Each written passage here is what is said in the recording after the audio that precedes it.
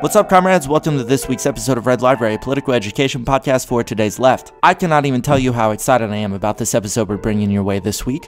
It is a topic I've been wanting to cover almost since we started the show, coming up on 2 years ago now. We're going to be covering the failed German Revolution of 1918 to 1923, a series of events that I think its relevance, its importance for understanding not just the history of the 20th century left, but the legacy of what we're still dealing with today in terms of hauntology and lost futures is absolutely enormous, and one that I have found I think is very rarely covered, if ever, in most modern leftist discourse. To help us understand this history, we're going to be reading through Chris Harman's 1997 book, The Lost Revolution, Germany 1918 to 1923, and to help me do this, we have a most excellent comrade/patron joining us in the library and the history wing for the first time, Comrade Patrick. Comrade Patrick does an amazing job of condensing and summarizing Harman's book, and we're going to talk about all sorts of things like the infamous voting for war credits by the SPD, Rosa Luxemburg, Karl, Liebknecht, the Spartacist League, the Spartacist Uprising, the different fractures and splits in the socialist and communist parties during the revolution as it unfolded over those 5 years.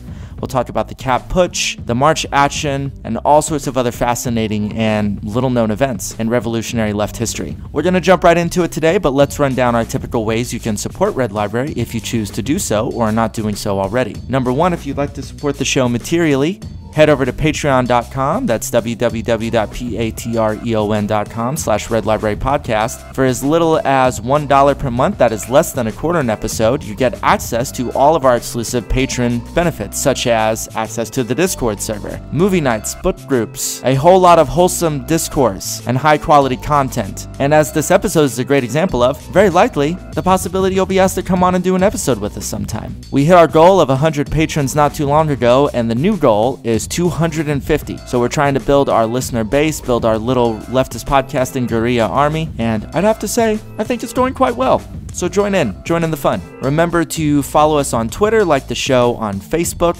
If you're listening on iTunes, please continue to go down and give us one of those star reviews, maybe write us a line or two. That helps put our show into the feed of other leftist podcast listeners across the globe. Remember that Red Library is part of the Lost Horizons Podcasting Network, a collection of shows focused on developing the dialectical pessimist perspective. That includes us, our podrads over at The Regrettable Century, and From 78. Remember, we have a monthly roundtable discussion with a varying cast of characters from all the shows talking about all sorts of things related to politics, philosophy, psychoanalysis, and all that other good stuff. You can find a link for that in the show notes, or just search on your favorite podcasting app. Well, here we are still, after all. And last but not least, just keep listening, keep sharing, keep enjoying, because that is the capitalist injunction at the end of the day. Enjoy, comrades, whether you want to or not. Here we go, me and Comrade Patrick on the German Revolution. We'll see you back here afterward.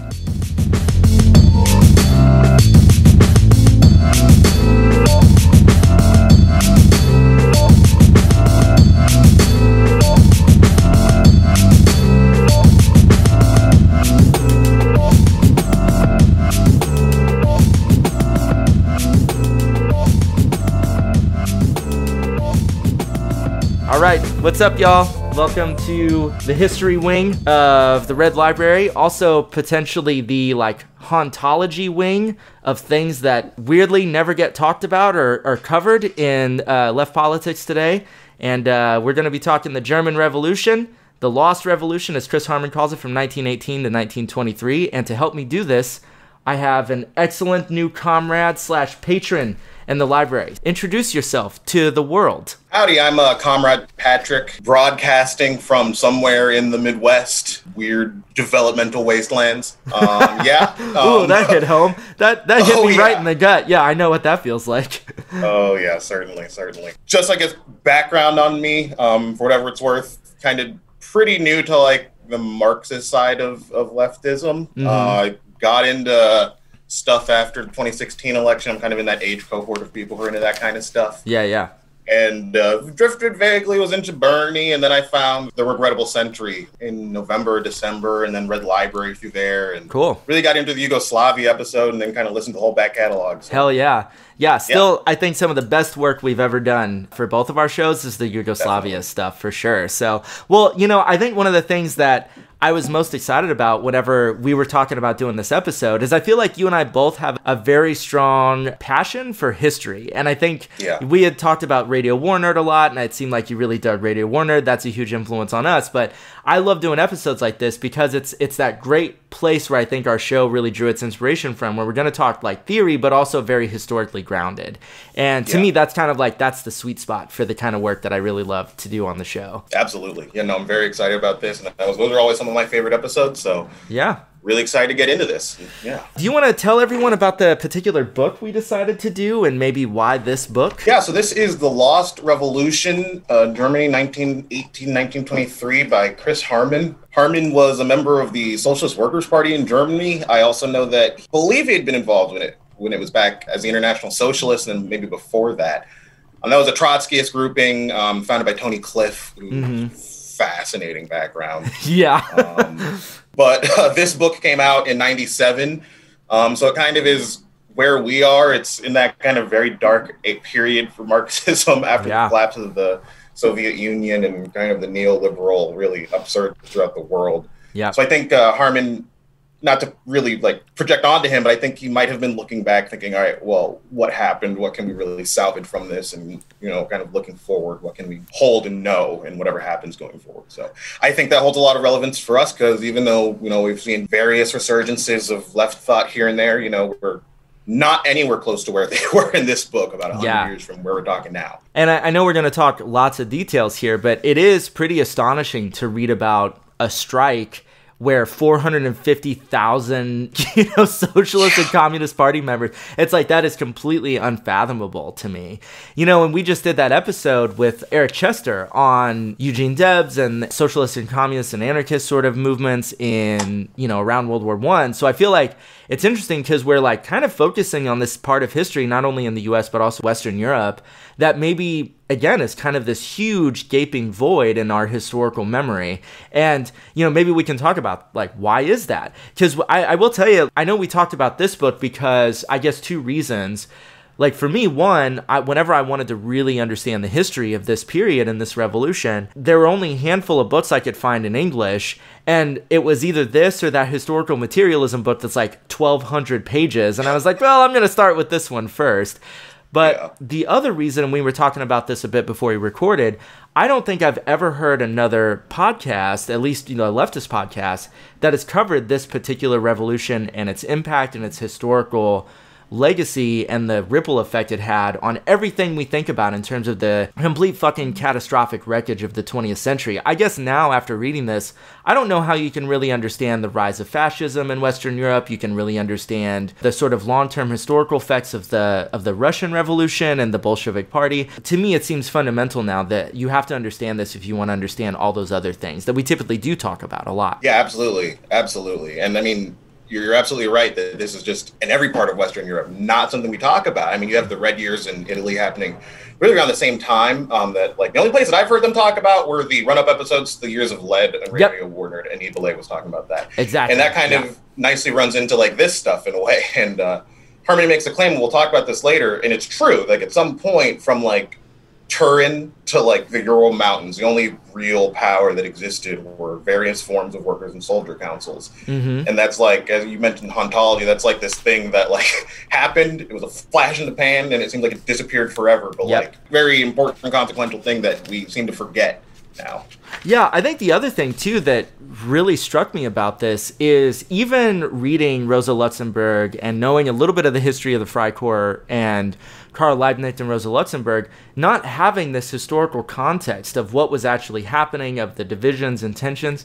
And also, I think maybe something I came away from this with is kind of the strategic and political failures and missed opportunities that were so defining of what they were actually doing and responding to, at the time. And I guess that's one of the things that I know we're going to hit on, but at the end of the book, just like talking about what are those four different explanations for why did the German Revolution fail. And I think it's going to lead us to a pretty, something I think we say on Red Library sometimes, which is just basically not knowing when and how to seize a strategic moment or an opening, a historical opening. We have to like sort of relate the subjective and objective factors here of knowing when those openings happen, but how they can be missed opportunities and effects of that, or the results of that, can be just completely cataclysmic in terms of actually challenging capitalism on a global scale. And I guess, yeah, if there was a time whenever that could have happened, the potential was there. It was during this 5-year period. Yeah, and you really get the sense that even knowing when to take power and when to attempt to take power in those historical moments, it's almost, I don't want to say it's unknowable because of the implications that would have for a revolutionary moment going forward, but Sure. It's damn near unknowable, at least in the moment. You have to have a lot of discipline, and you got to have a lot of revolutionary swagger, let's say. Yeah, you got to have a big revolutionary energy at the moment. Yeah, BRE. BRE, yeah. So I was also thinking too, in a way, and maybe we can talk about this with Harman kind of being, more like Cliffite, like Trotskyist in his orientation. I'm curious if we're going to come away from this with kind of being able to kind of pick up those little hints of like a very particular interpretation, a very particular judgment based on being in the Trotskyist camp. So for example, like at the end of this, just basically saying, well, yeah, obviously, like the answer to all this is like, you got to be super decisive, which is, obviously, I mean, that's not a bad thing, but also like, well, yeah, it's just like Workers' Party, just Workers' Party is the answer for everything. And part of me is, I'm curious about what didn't make it into the analysis, because this is only one book of, at least a handful. So I'm curious if we'll come away from having some critique of maybe certain interpretations, which are like solely focused on, it was really about decision that was made or not made, or like, yeah, they just needed a Workers' Party to exist in a certain way, or that's what we need now. Just kind of to tap onto that a little bit right now, I mean, I think that is like, there's certainly something to that. Like, it would have helped to have some sort of radical independent working class, like, pole of organization of power in the years running up to the collapse of the German Empire. But at the same time, it's not so clear to me that would have been enough, because Germany is not Russia. It was surrounded on every side by hostile powers in any sort of core communist socialist revolution. So I think that, the Workers' Party, but we're kidding ourselves if we're not going to also like pay attention to the fact that like they might have been invaded from all sides, or like maybe France would have tried to take the Rhine and say that's ours, or Italy would have said, hey, Bavaria, that's our sphere of influence now, or something like that. Well, and I think we at least have some comparable thing to relate this to, which is literally the Bolshevik Revolution, where they got invaded by like 24 foreign powers, Exactly. You're not as big as Russia, and that's important. That actually matters. Well, and I think we'll come back to this too, right, about this tension or conflict between Luxemburg and Liebknecht with Lenin about essentially, like Lenin already, I think Harman says at some point, he says like, well, the difference was Lenin already had a Workers' Party that they had built. So in some ways it was a different kind of strategic orientation or a different material condition in which you could talk about, okay, like, what is to be done, right? The ultimate question for people on the left always, without exception. So I guess, do you want to talk more about why we picked this book? Because I'm looking over your notes here, and I feel like we've touched on some of this, but there's a lot of other, I think, really great points of relevance. So I don't know, what do you want to hit here on just, why this book is maybe the one that we picked? Yeah, well, this book is really interesting because it kind of, you can see Trotsky is involved in this, like, but he's way off to the side. Stalin is mentioned various times, and you can kind of see Harman's real Trotskyist bona fides coming out when he's talking about Stalin in a kind of funny way sometimes. See, Zinoviev plays a big role. The Hungarian, Soviet Republic, Bela is involved briefly and farcically. And so, like, all these people we talk about did have a hand in this, and it reveals kind of another side, because I think the Russian Revolution, which, hey, it's November 7th, that's today, is highly mythologized. And I think that kind of prevents us from necessarily, when we're analyzing it, having those daggers out and being able to like really pick apart and see what actually happened. That like this book, everything is so near run and farcical where you're like, it's pretty hard not to come away and be like, at points like, man, what the fuck is Zinoviev thinking? Or like, Bela, what in God's name were you even thinking? Like, so I really think this is a good way to help us critique the people who we revere in certain ways. And I don't think we revere Bela or Zinoviev on this whole of leftism, but there are people who have done way more than I have, so there's something there.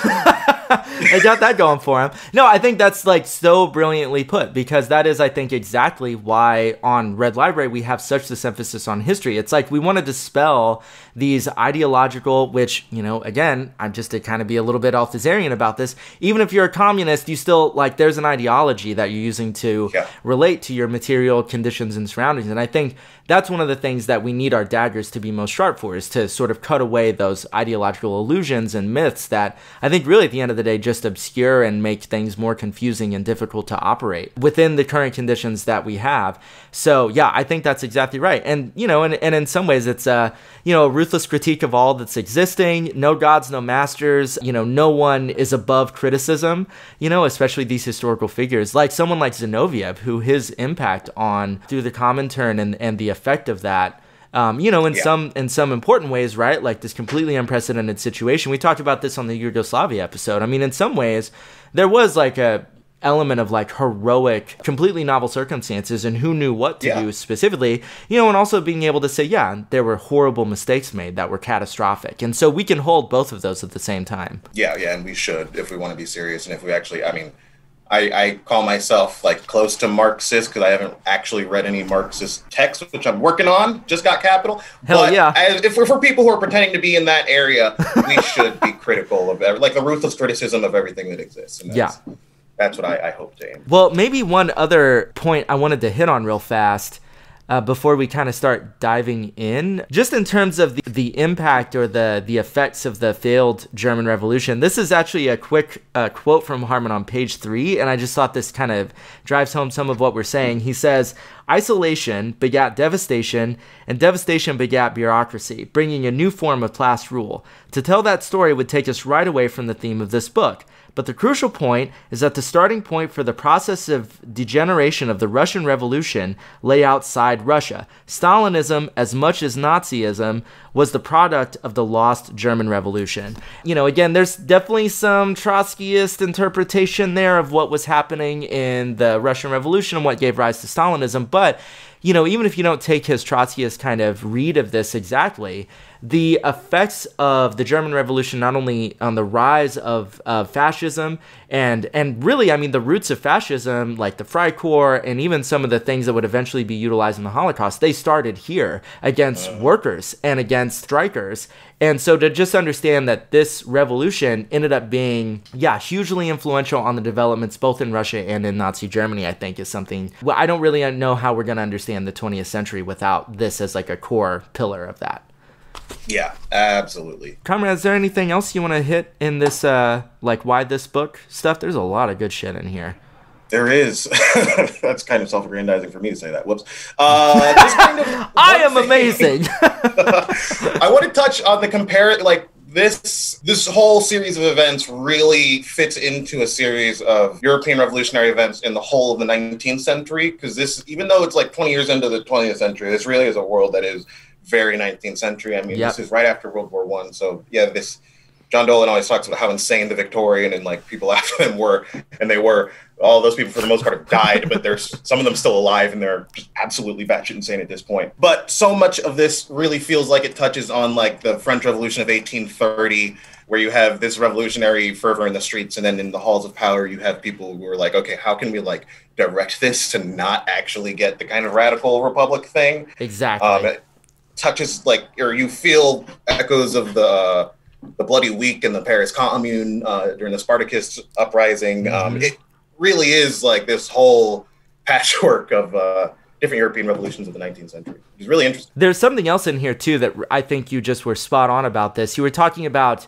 for the parallels for anyone living in the U.S. right now, the rise of an ultra-nationalist right-wing movement, and then the way that at least on the surface, what is supposed to be the socialist party that represents the working class essentially is completely incapable and unwilling to do anything about it, and then is actively subverting the very radical revolutionary potential of the workers they're supposed to represent. So we're going to talk about Ebert and the people in the party itself, and I think one of the things that I'm really glad we're going to finally be able to talk about on the show is the infamous, voting for war credits, because that is one of those historical moments that is referenced, but very rarely do you ever get a sense of what was actually going on. So again, we're going to be able to unpack a lot of this stuff, I think. Yeah, I agree.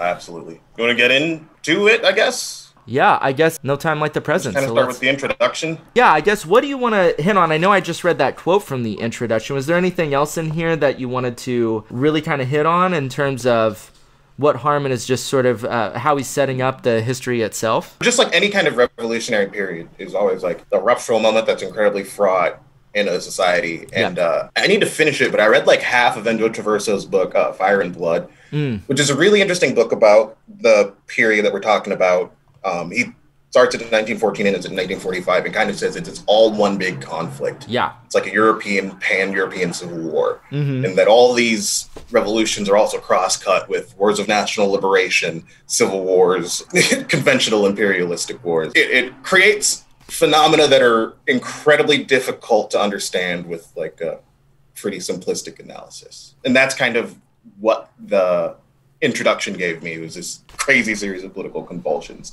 that in it had this kernel of this kind of utopian possibility. And I think that's exactly right. You know, that again, we're kind of always looking for those lost futures, those kind of moments that were present, that could have existed, those potentialities that failed or were betrayed. I think this to me is maybe one of the ultimate examples of that in the 20th century, at least.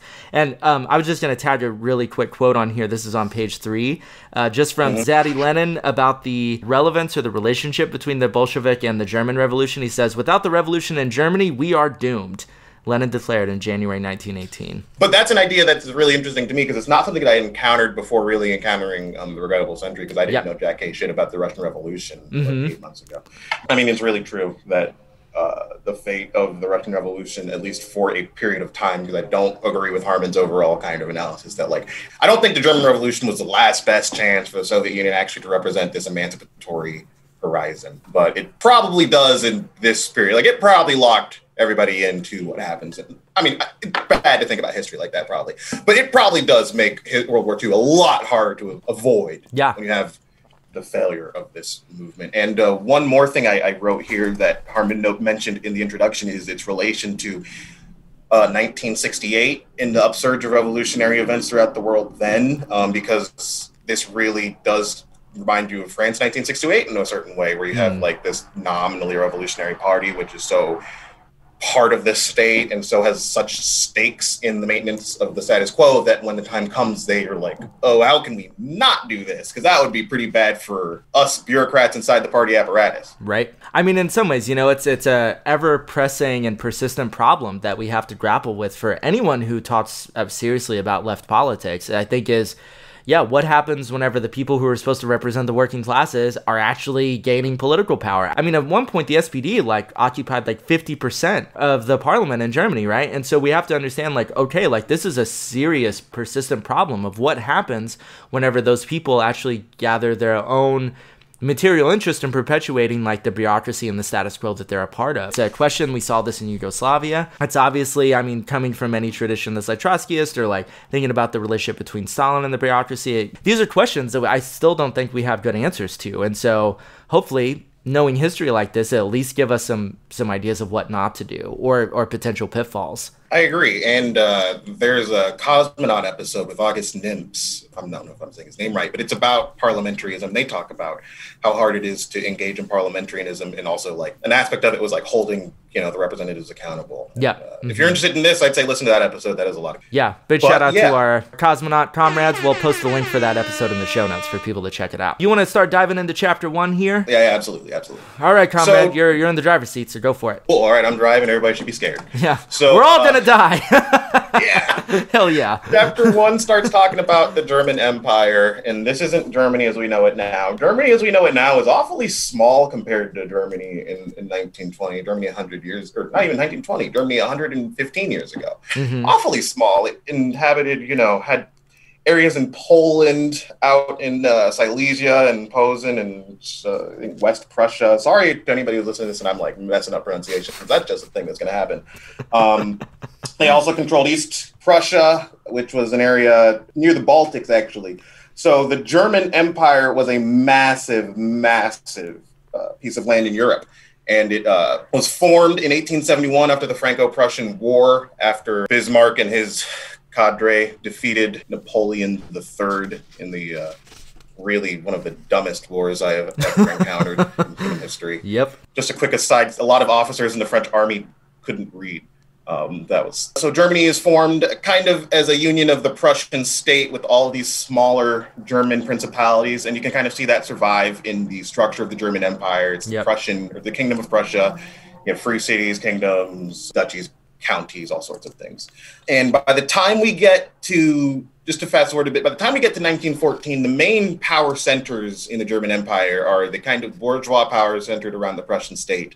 and the working class, nominally working class power, centered around the SPD, as I understand it. The SPD was, as I'm imagining most of these listeners know, was a social democratic party. Its official name in English would be the Social Democratic Party of Germany. It was founded in, actually I don't know exactly when it was founded, sometime in the late 19th century as a kind of union between, Harman puts it as the union between this Marxian revolutionary socialist current and this Lassallean reformist revolutionary current. And by 1891, they start to coalesce around the Erfurt program, I believe. Mm-hmm. And in this period, the 1890s, they start to build party working class institutions that are kind of independent from the state, been called a state within a state. So they have schools, they have working class clubs that working class people can go to, all sorts of cultural institutions, all sorts of support institutions to kind of gain popularity, gain support of the working class, which is immensely successful. Eventually, the SPD came to have a membership of like 4.5 million members, which, as a percentage of the German population, that's so mind-bogglingly insane as an American right now. I can't even imagine how many Americans that would be relative to our population to have in a working class socialist organization. Yeah, I was wondering about that. Like, yeah, what would the comparable way to understand that be? I mean, again, if you think about the SPD, like having 50% of parliament at some point, I mean, we can't even conceive of that. Even if we think about like Eugene Debs and the height of like a socialist movement in the US, it still pales in comparison. You know, what? Like Debs had like 1 million votes was like the most. Yeah. You know, and so again, just relative, I think, yeah, it's just a staggering thing to consider. Yeah, I know DSA is like at 80,000 members right now. I saw a tweet. I didn't look up the math, but I have no reason to believe it's not true. I saw a tweet that said the membership of the SPA in like 1912, if you were to extrapolate or adjust that to American population now, it would be 400,000 people. So that's like an idea of how many people, if, like we were to have organizations relative, which is like, you were talking about how crazy it is to see 450,000 people come out in Berlin to strike. And I'm like, yeah, some of the biggest protests in my town here were like 4,000. Yeah. It's a different era of politics. And that, doesn't mean we're doomed now. It's just a different time. I mean, there's less stuff to do on a very fundamental level. So of course you do that. But getting back to what I was talking about, eventually the SPD came to have 4.5 million members, 90 daily newspapers, and was arguably the biggest working class organization in the world, which is insane. Yeah, it's wild to think about. Yeah, but what happens when you have like huge hegemonic organizations like this, which is probably a issue for revolutionary parties, when I think about it, is like once you have something that is like a singular pole of power, you start to just get lots of people who are opposed to the opposite poles of power joining it, because like that's the only thing that you have. So you have a party that has like people like Bernstein and people like Rosa Luxemburg. And you have people way to the right of Bernstein, too.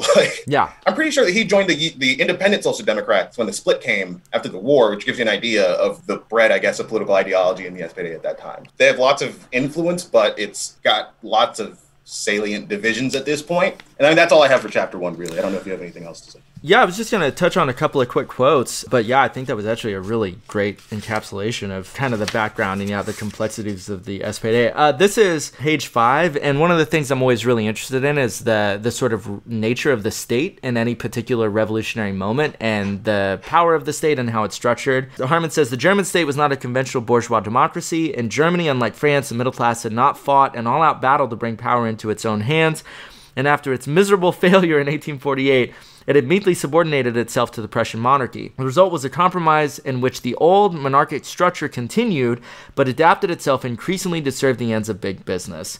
And I just thought that was a really important thing to consider. Again, is just the particular history of Prussia after 1848 and how you see, kind of like you were saying, this like weird hybrid where there's still a monarchical structure, but very much aligning itself to bourgeois capitalist interests. And then that also created a state that was strong enough that it disincentivized like open challenges to it. And I think Harman even makes some comments about how the SPD, so this is on page 6, he says, there was freedom of speech, but only within tight limits. The Social Democrats, despite being the largest political party, had been formally banned until the early 1890s, and the law was used with great frequency against the socialist press on one pretext or another in what one study has called a, quote, a policy of persistent guerrilla war against the party by the authorities, unquote. Kind of noticing that, like this party is huge, but against this really powerful state, still has some limitations in what it can do. Yeah, absolutely. But yeah, I think those were the highlights for me for chapter 1. So I guess history marches forward. Yeah, so,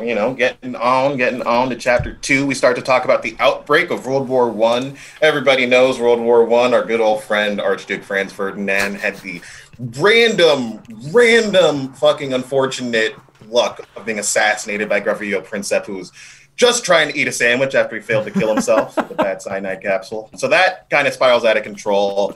Austria says, what the fuck, tries to get Serbia basically to renounce any real independence. Russia backs Serbia. France backs Russia. Germany backs Austria. Everything goes to shit. Germany invades Belgium, and then Britain gets involved. I didn't need to say any of that, but it's just fun. That was the best summary of the lead up to the outbreak of World War I I've ever heard in my life. You just gave us a classic moment of It was amazing. Okay, anyway, brilliant work. Keep going. There we go. So, the SPD, they initially were opposed to the war, had a very good and correct line, and there's a quote right at the beginning of chapter 2. I think I have a Kindle version. So for me, it's page 23. I'm not sure what page it'll be for you. Okay. But the beginning of the first part of chapter 2, here are some quotes. There's 2 different quotes. The first quote: the class-conscious German proletariat raises a flaming protest against the machinations of the warmongers. Not a drop of any German soldier's blood must be sacrificed to the power hunger of the Austrian ruling clique, to the imperialist profiteer. And that's contrasted with another quote, which you hear 10 days later. It starts out: for our people and its peaceful development, much, if not everything, is at stake in the event of the victory of Russian despotism. Our task is to ward off this danger, to safeguard the civilization and independence of our own country. We do not leave the fatherland in the lurch in the hour of danger. Those quotes were 10 days apart. So that tells you that even though the Social Democratic Party initially had a very kind of brave, kind of heroic, correct, I would argue, as much as you can argue, line about World War I, they quickly realized that much of German society was, for some reason, really hungry for war. Everybody in this period was absolutely insane, including the German high command, who assumed that the war would take 9 months, which gives you an idea of why people were really interested in this war. They thought it would be like 1871, where you just kind of roll into France, beat up on some illiterate officers, go into Versailles, sign a treaty. Hey, you have some fun, it's over. That didn't happen. So the SPD, I think the rationale for supporting the war was because so much of the working class, as they understood, supported the war, which I haven't ever really looked into that, but you have to wonder how much that was true, because at this point, how much the upper echelons of the Social Democratic Party were actually in touch with the working class. But I think, I mean, from what I saw reading the book, the vibe I got was that the other bourgeois Democratic parties were supporting war, and the Social Democrats wanted to, maybe having the experience of being banned up until 1890, didn't really want to give the government reason to ban them, so they supported the war. I don't know. Maybe that's a reason, maybe it's not. But I mean, if you think about the situation in the U.S. too, with what we just did with Eric Chester on that episode, I mean, opposing war and like anything that can be interpreted as being subversive to the war effort, it's like even more justification to even clamp down harder on radical and revolutionary groups, and even people who were like fairly liberal and centrist, you know, like the early forms of the ACLU. I mean, they weren't actually opposing the war, but they were interpreted as such. And so, I mean, in some ways, if that is the case, I mean, can't really argue with the rationale, at least, of like why they would decide to support it, especially coming from that history of being banned and wanting to be less marginalized. And then, yeah, and I think you're right too, in the upper echelons of the party, Ebert and like even Hugo Hasse and everyone else, I mean, who, you know, was the joint party president. Yeah, I mean, like, how much were they really connected to what the working classes were actually interested in? Probably not much, is my guess, Yeah, probably not. The people who did oppose the war were put in jail, were like, Rosa Luxemburg was in prison, I'm pretty sure. Karl Liebknecht was drafted at the age of 40 and then arrested. You know, Kurt Eisner, I know, spent time in jail. A lot of the people who vocally did oppose the war did face state repression. And so, you know, you would want the SPD to oppose the war, but you also would kind of assume that it would, like, at least the open legal aspects be like smashed by the state in that event. So it's a complicated situation. There's no correct answer. And history unfolds in ways that kind of make the question irrelevant anyway. Yeah, that's true. Yeah, I had a note right when it says 10 days separated those two statements. My note was like, Jesus fucking Christ. Yeah, I know. That's wild, like the shift there. But yeah, the war advanced. It took a lot longer than people thought, which eventually caused a lot of stresses on German society and the German economy. Kind of, I guess, getting into more of the historical course of things, Karl Liebknecht was the first SPD deputy to publicly oppose the war. He voted against war credits. I think that was in either 1914 or early 1915. Yeah, I know that's a big thing in the general history of socialism in the early part of the 20th century, is which parties of the Second International did and didn't like support the war. And I mean, pretty much everybody did except for obviously the Bolsheviks, and I know somebody else somewhere else didn't, but I don't know who. But they're a rarity for sure. I mean, that Yes. was one of the things that wasn't predicted or anticipated was, the sort of like national chauvinist kinds of strains and how dominant those would become. You know, there was one thing in here too, just in terms of political economy in the state, I found really interesting. So I can't remember how much Harman goes into this, but talking about, for a very long time, the development of at least industrial centers, not all over Germany, but in certain pockets, did create a sort of rise in like standard of living, and it garnered a lot of support from the working classes. But with the war dragging on and the complete horrible destruction of it, that the war was actually undermining like the conditions that allowed the working class movement to adapt to the Prussian state for so long. And so I found that to be a really interesting structural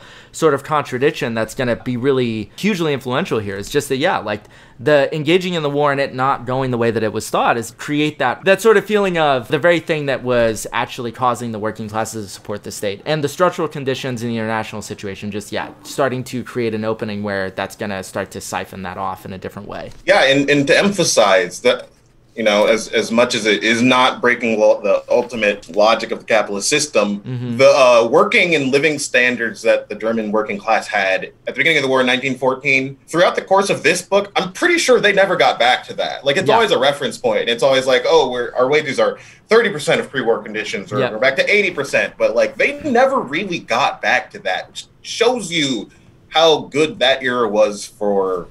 It wasn't great, but, like, if... It's better than every man, or like pretty much every man in your family dies, and then you don't have a job, and then inflation is so much that it's like $2 million to buy a potato, 2 million marks or whatever to buy a potato. Like, I don't know. So there's not to digress, but there's a hardcore history by Dan Karl, and I was really into that as a kid, which explains how weird I am as a person now. But he talks about the fall of the Roman Empire, and he's talking about like how much shit these people lived through, and how like it's really, it puts you in a different position when you actually, obviously you want to encounter and view history through a structural view, understand history not through like individuals, but through the collective things that happen when you have tons of individuals. But also, it really changes how you experience and understand history when you learn about like the actual, like he talks about the caloric intake of miners at some point. It's like literally people didn't have enough to eat to actually live. It's, I mean, that's like, we know that, but it's, when you put it in those terms, it just, I always get blown away by human suffering. And there's a lot of that in this book. Yeah, I mean, I will say there was a book I read recently that was a political theoretical approach to how to understand poverty by Charles Tilly. And one of the main ways that he talks about it is looking at caloric intake of specific individuals and specific situations. And I think you're right. That particular way of thinking about it, like, drives home to me what exactly we're talking about with human suffering in a way that you just don't really see in other ways, or it's really easy to like sort of abstract too far from the actual like material effects on the body. And that, kind of tells us why things go the way they did, which is you start to see more members of the SPD and more, I think, people in German society speaking out against the war. Eventually to the point in 1917, lost my place in notes, but I know in 1917 you have the formation of the USPD or the UPD, the Independent Social Democratic Party of Germany. I know it so the left wing of the SPD, effectively what happened is there were a group of SPD members who were expelled from the party in 1917. I don't know if they were part of a specific anti-war action, but they were generally like known as anti-war activists. And that, as I put earlier, included Kautsky and Bernstein. I don't know much about either, but I do know that they're always pointed to as like these arch reformist characters, Bernstein more than Kautsky, obviously. Who's a very complicated character. It won't be wrong just to boil down to that. But that kind of shows you how right-wing the SPD was at this point relative to other parts of German society. And you start to see formations of proto-communist formations, not ideologically, but the Spartacist League was kind of a proto-party formation that was led by Rosa, Luxemburg, and Karl Liebknecht were probably the two most well-known members. And you also have the SPD. So those are kind of the three parts of the working class power that exists. And as the war goes on, the German state weakens and weakens. which has weird effects at home. There's less and less food. There's more and more strikes. You mentioned there is a strike. I don't know where it is in the book, but talks about like 400,000 workers in Berlin come out during the war. And eventually, he also goes into something we should talk about, which is the relation in the army between officers and enlisted men, which is something that has always been in armies throughout all of human history. The enlisted men lived in hell, especially on the Western Front. Like these trenches, the German trenches were nicer than the Allied trenches, but they weren't good. You know, everything's wet. There's rats everywhere. There's maggots in your food. You know, there's so much. There's like a level of artillery shelling that we don't even know what it actually sounds like. Because before modern recording, we haven't really seen anything since. Like it's some of the most hellish, mind-boggling conditions ever. And the enlisted men live in that, and they're in that phase, and every day, you know, being told to go over, attack machine gun nets with barbed wire everywhere, and just die. And the officers don't do jack case shit. He says they sit around, polish their fingernails. They have special clubs. They have way more privileges, way more rights than the enlisted men, and they don't, you know, they get better food. They aren't starved. Yeah, and that's important because you eventually see, as the war progresses, armies everywhere. You see this in France, you see this in Britain. They're less and less able to put up with shit. Mutinies become more and more common, and that kind of plays directly into the end of the war. As the Americans get involved, eventually the Germans just can't put up with it. They don't have massive, you see this all the time, they don't have massive colonial holdings to bring in troops from. They don't have another place to grow lots of food because they needed so many men at the front that they didn't have anybody really to grow food. 1 in 10 of every men, I think, in Berlin was drafted and sent to the front. Like there were massive manpower shortages, which in turn helps fuel all the like labor strikes. Yeah, and I think one thing too I wanted to touch on just about that sort of heightening contradiction that's happening in the background here.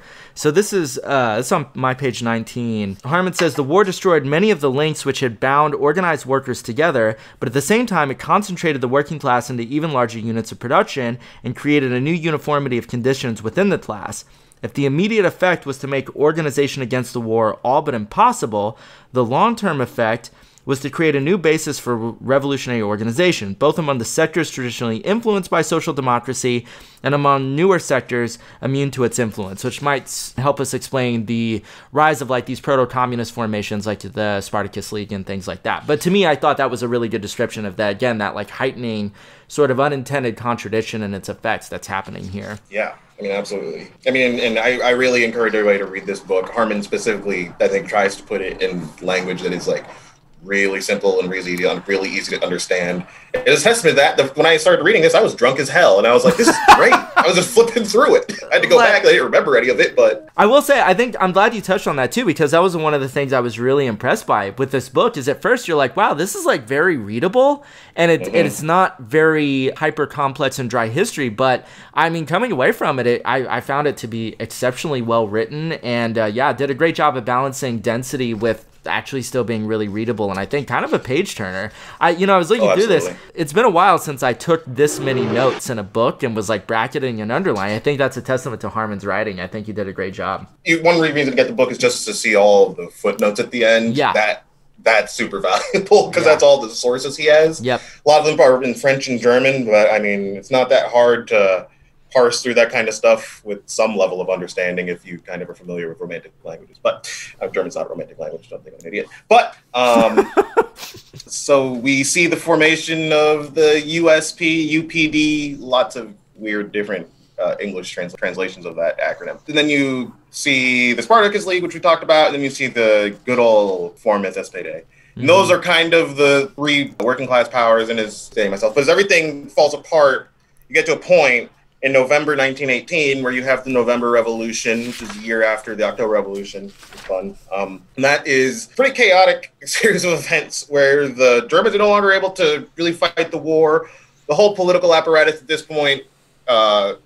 So the Reichstag existed and now has had nominal authority, sometimes more, sometimes less. Mm-hmm. So by the time you get into 1916, 1917, 1918, Ludendorff, our good old guy Ludendorff and Hindenburg, they've effectively established what a lot of historians call a military dictatorship, which, pretty much is. You don't really have any sense of like freedom of speech that you did, even the limited sense of freedom of speech that you had in the the earlier German Empire is gone. Eventually, they just collapse. The German army can't fight anymore. They come to the negotiating table, and any sense of confidence in the monarchy is just destroyed. I mean, it's hard to describe, kind of. This war just changed the way that people looked at the world and related to their governments, I guess, in a way. And so that just shattered any confidence in the monarchy. So the Kaiser abdicated, which caused a fairly chaotic situation in Berlin, where you have, I think it was Ebert, or was it Noske, declared, or it was somewhere else, declared the German Republic to a cheering crowd outside of a balcony in the Reichstag, I want to say. And then in another part of Berlin at the same time, you have Karl Liebknecht declaring the Workers' Republic of Germany. Actual state power kind of stops in Germany. And you start to see in Kiel, sorry to go back, but no, I think it's good, yeah. The German Naval High Command had this idea, since they knew the war was over, and they ended World War I in a really psychotic way, where they scheduled the end of it and kind of set the date, and then they went up to that. And so the German Naval Command decided that they were going to do this apocalyptic battle with the Royal Navy, who was blockading German ports in the North Sea. Mm-hmm. And in Kiel, the sailors were like, well, of course we're not going to do that. The war was already lost, so they refused, and they were arrested. So you'd seen this before, but this time the state wasn't able to stop it. You saw thousands of sailors marching to the streets of Kiel. They were armed because they're sailors, and eventually start skirmishing with the police and any kind of state forces, but they don't get defeated. They gain popularity, and they eventually declare a soldiers and workers council, or a sailors and workers council in that state. And this kind of sets the template. You start to see this ripple out through across Germany. That's how it happens. And so that's a context in which you see Ebert and his clique and Liebknecht, and which lots of people were pissed off at both of them for doing that, because they're like, well, we haven't really gotten to that point. That's why you see the kind of joint declarations of republics at that point. But even in that context, neither of them were real. Like, just because they said there was a German republic, the only power really were the workers' councils. And even outside of any socialist republic, the only power were the workers' councils. And even the workers' councils weren't in any way ideologically unified, which gets into some later chapters. Stuff going on, but yeah. Yeah, I think Harman has this really sort of great example, too, of where Ebert, you kind of see his politics and how he's going to basically try to restrain the revolutionary potential of what was actually happening. So he says, yet the authorities still seem to hold the capital. The soldiers remained in their barracks, dutifully saluting their officers. The workers flocked on and off at the factories as if nothing was changing. Only a narrow stratum of their leaders were involved in the frenetic activity. The Social Democrats had been doing their best to head off the revolution by pressing for the Kaiser to abdicate voluntarily in favor of some other member of the royal house. As the leader, Ebert told the Prime Minister, Prince Max, and this is Ebert, he says, unless the Kaiser abdicates, a revolution is inevitable, but I will have none of it. I hate it like sin, unquote. Which to me, that happening very early is going to, again, I think, set the tone for Ebert's sort of actual, relationship to the workers' councils and, that sort of, that attempt to constrain and I think very effectively, kind of fuck up a lot of what could have been the SPD's role in actually being a much more revolutionary force. That is a lazy and a sloppy comparison, but in just world, the SPD would have been closer to the SRs. Maybe everything, if it would have gone wrong, it would have gone wrong in a different way at least. But at least, maybe we could have a little bit more dignity in how it went wrong. So. Yeah, that's exactly it. So you were talking about Ebert, and at some point there is a meeting in, I want to say Berlin, of a National Congress of Soldiers Workers Councils that more or less confirms Ebert is the president of this thing everybody's sort of starting to agree is the German Republic. At the same time, though, he and the rest of the upper echelon of the SPD, previously after trying to stop any revolution, were kind of contacting any sort of military high command and saying, okay, what can we do? At this point, the military maintained pretty good order, as I remember, retreating from after the peace is declared on November 11th. They maintain fairly good order as long as they're outside the borders of Germany. As soon as they get back to Germany, unit cohesion just sort of melts away. Mm-hmm. So you have this very chaotic turn of troops back to where they came from. And in a certain way, the German army as it was, the Imperial German army, just sort of stops to exist. And that's important because it gets into this grouping, or this military force called the Freikorps, the Freikorps, I don't know how to pronounce it. I'm going to say the Freikorps. Let's go with that. Let's go with that. So it's German for free regiment. And it's actually, there were Freikorps throughout the history of Germany, dating back to the 30 Years' War. So it doesn't actually mean anything in particular. It just kind of means a mercenary-ish troops. Since the official military had more or less melted away, when you get into all these revolutionary struggles that we see in 1918 and 1919, the government didn't have any troops to really repress them. Some percentage of the troops were revolutionaries. And aside from that, there wasn't much of an organized military outside of the officer class to call on. So they start to organize nationalist, right-wing, sympathetic troops into the Freikorps, which eventually act as their organized military wing. You know, I kind of think of it as like a paramilitary, a little bit more than a militia, a little bit less than like a full army, but they're battling often, you know, pretty disorganized armed workers. So having even nominally organized troops with a couple armored cars and some artillery pieces puts you at a pretty big advantage there. Yeah, that kind of all starts to deliver us to the Spartacist uprising, which is into 1919.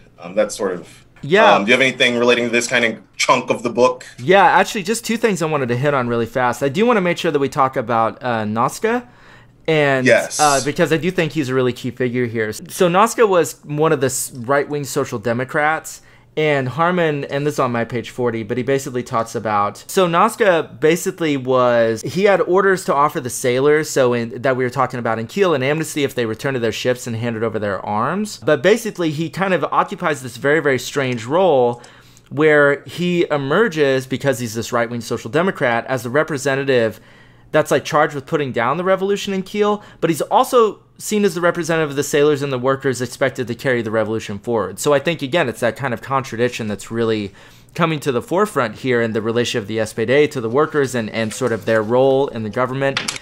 But just to go, one thing on the Freikorps, too, that I thought was important is Harman talks about that in terms of sort of the ideological basis of the Freikorps. For a lot of them, he says most of the leaders were monarchist in spirit. And so even after the Kaiser abdicates, and the idea is that, you know, we no longer have this monarchist kind of regime, the Freikorps end up kind of represent a return of the old order in this very violent, brutal way. And so I think that's also going to be important in how all of this is going to play out, is, again, sort of the Freikorps being these representatives of a sort of like reactionary response to the revolutionary conditions as they develop. Yeah, and actually the idea of like monarchists working in concert with a nominal republic is something you see in France, actually, right after 1871 in the whole Paris Commune. After that, a lot of the Third Republic were actually like monarchists, but for some reason France stayed a republic, even though, yeah, it's just kind of weird, vague historical parallels. But yeah, no, I'm glad you touched on Noske too. He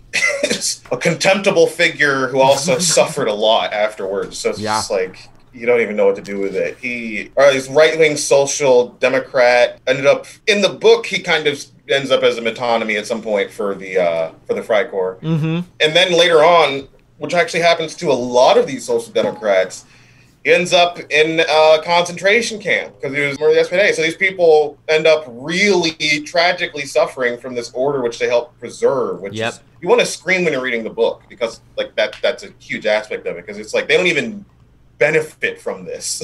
Helping this old order regain control for what? I think that is such a great point to bring up, is you have to, really ask, like, what was all of this for? And they end up being destroyed by the very thing that they were trying to serve its interests, which very important political point that we can probably take some relevance for today. Yeah, very eerie, especially today. But yeah, that sets us up, I think, fairly well to get into the Spartacist uprising, which is always for me been like something people talk about. Well, not really even something people talk about, but something that gets like vaguely referenced, like Rosa Luxemburg. We know that, oh yeah, she was a woman. Like that seems to be a part of it. But it's one of the most forceful and really leaders of the communist movement and ultimately Communist Party, which is formed in, as far as I can tell, it's formed in December 31st, 1918. There we go. She was one of the most important leaders and theorists of that group. She dies in the Spartacist uprising, and that kind of is what I typically hear about it. It happens, Liebknecht and Luxemburg die, and as far as I know, a lot of the time, that's the end of the German Revolution and a lot of stuff that I encounter. Same. That's why I was a little shocked reading this book and this history of how early that happens. I'm like, wait a minute, there was all this other shit that happened after that? But yeah, I think traditionally, and I do think this might be some element of that, like, sort of great figure of history, like I was going to say great man of history, but even, you know, like women or men or whoever, you know, this idea of like, well, once those figures die, then like history stops, or there isn't this other sort of like context and like much more nuanced, interesting background. And I wonder about that, you know, is that like a symptomatic thing about how we still relate to history on the left? Is that, oh yeah, like once Liebknecht and Luxemburg dies and everything else, it's like, oh, all of a sudden like history just doesn't, like history dissolves for us. And so I think this book is a good corrective to that. But yeah, also like I never knew about any of the actual developments and what was really going on at this point, outside of just, yeah, vague sort of like kind of holding up Liebknecht and Luxemburg as these like great moral figures, which I'm not opposed to that, but again, there's a lot more happening. Absolutely. And I mean, you know, Leibknecht and Luxemburg were these really great figures. I don't want to minimize that at all. Yeah. And I mean, Luxemburg, you can see a world where she survives, where she could have been very vital in perhaps the success of the German Revolution. Because a big thing that you lack here is, and I don't want to make it seem like as simple as this, but like you really do lack like good leadership in the way that the Russians have with Lenin and Trotsky. You just really don't see. I think maybe the closest they get is Brandler way later on. He seems, if not necessarily to have the resolve, he would want to at least be committed and not as rash as some of the other people you see. But I mean, it's complicated. So just to kind of get into Spartacist Uprising, it happens in early January. There was a police commissioner who the right-wing national government, I think, or the more right-wing, relative to everything that's happening, wants canned, which triggered strikes and protests in support of him. Now, just because of the political situation, these pretty quickly spiraled out of control, as far as I can tell, to the point where the governments felt threatened. It was unclear if this was like an actual revolutionary moment or if it was just a bunch of strikes. And there was this huge upsurging of a desire for an open revolution, I think, from the streets, from the rank and file. But what you see is the UPD and the KPD form a like revolutionary strike committee, basically to organize the ongoing strike. And eventually the UPD aspect of it decides to enter into negotiations with the SPD government. The KPD leaves the Revolutionary Committee, and there's this moment of hesitation where the people in the streets. So when you have this moment where you have this like kind of revolutionary strike moment, we were talking about taking grasp of the moment is very important, because when you hesitate, it saps all of, well, this is something Harman says, actually. When you hesitate, you sap all of the energy from that movement. What happens is people lose their confidence, and they kind of are milling around, and people start to go home, people start to go back to work, and it kind of just all falls apart. And then, with that as a background, the Freikorps starts to move in on January 8th, and it's very brutal. It's basically just repression of the working class and any working class power. If you're a worker, they search your house, and if you have a gun or any sort of weapon, you're probably just going to be executed on the spot. Very, very grim stuff. They used artillery on residential areas. They had these armored cars, which were kind of proto-tanks. Gruesome stuff. Eventually, late on the night of January 15th, Liebknecht and Luxemburg are discovered and captured by the Freikorps. Liebknecht was beaten up and shot in the head, and Luxemburg was very, very brutally beaten, probably to death, and then they shot her. They left them in a ditch. And that is generally seen as the end of the Spartacist Uprising. It carries on, the violence carries on maybe for a week, but that is not the end of the German Revolution, notably. Because, well, I don't know if you have anything to say. Well, I just want to touch on one thing here in terms of the relationship between Noske and Ebert and the brutal repression of the Spartacist League. So this is on my page 67. It says, General Groner told a libel court in 1925 that as early as the 29th of December, and this is quote, Ebert ordered Noske to lead troops against the Spartacus.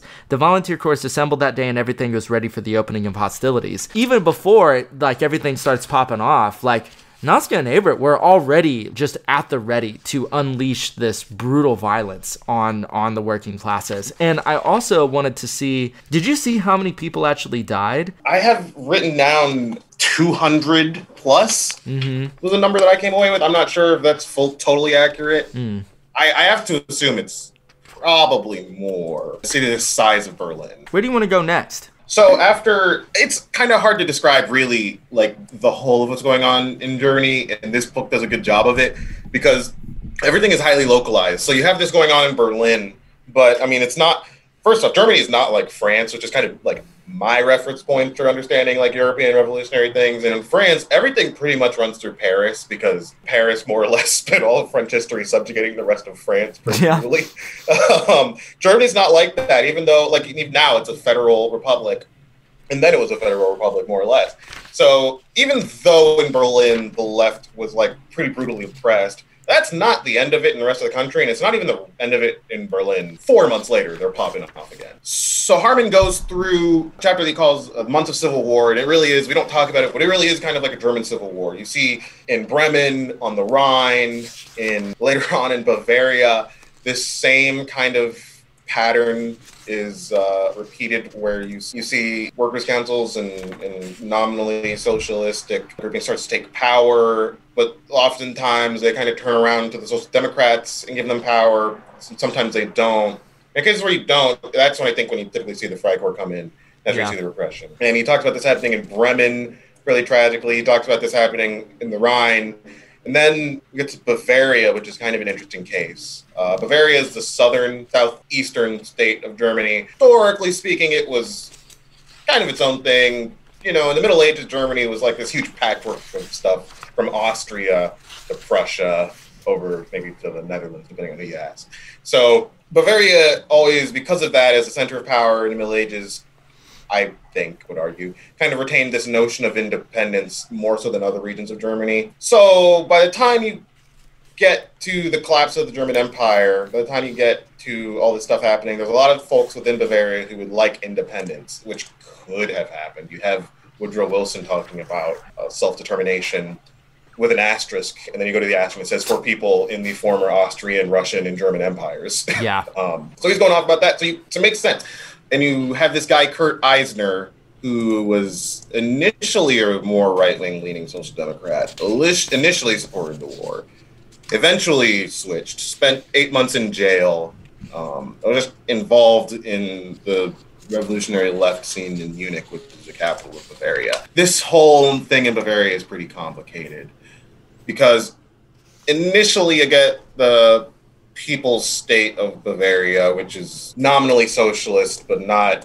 Ebert openly declares that private property will be protected. He's trying to attract the more moderate nationalist force or political forces to help give him more of a base. At this point, he's with the UPD, and he's the minister-president of this People's State of Bavaria that is in the German Republic, but it's a fluid situation. Because this is all happening before Versailles was signed. Yeah. So, I mean, this is when they were deciding what would and wouldn't be in Germany, and like I said, it could have been possible that, if things gone another way, you could have had an independent Bavaria. That's neither here nor there. So, Eisner, things aren't going great. He's not in a very strong position. There's an election. He loses. He's on the way to the Parliament building to basically concede defeat. And he's assassinated by a right-wing nationalist. And that sets off the second, more chaotic, more farcical, as Harman would probably put it, idiotic round of the Bavarian episode, which, frankly, I, even after reading the book, was, really not supremely clear on, what happened. I think this was probably the section of the book that I came away with the least, I guess, and maybe that's partially because of the nature of the situation itself, or, how Harman writes the history. But I remember it was all right, well, there was a whole lot of facts and dates there. I'm not really sure what to make of all that shit, but it's there. Yeah, there's Ernst Toller, tries to form a government. I don't think it's successful. There is also Eugene Levin, who seized power with the Communist Party, it looks like. Yeah, I was talking about the influence of Moscow in all of this, and you start to see this in the Bavarian episode. Oftentimes, everybody is trying with good intentions, but when you're in a world where, communications technology is what it is, people don't know. People who are in, near the Caucasus don't know what's going on in Munich. So this Eugene Levin character, I think, had the blessings of Moscow, but it didn't go very well. Eventually, the Freikorps move in at the request of the Berlin-aligned Social Democratic government led by this fellow Johannes Hoffmann. Eventually, the Freikorps move in, and it's kind of a repeat of what you see throughout the country. Really brutal. Hoffmann, I think, also tragically ends up in a concentration camp or killed with Nazis. It's just this. I really enjoy this book, but it's very depressing. Yeah, it's very dark. It's very heavy. Yeah, but that sort of takes us to Kapp Putsch, which is the next sort of set piece that you see. Do you have anything you wanted to hit on? No.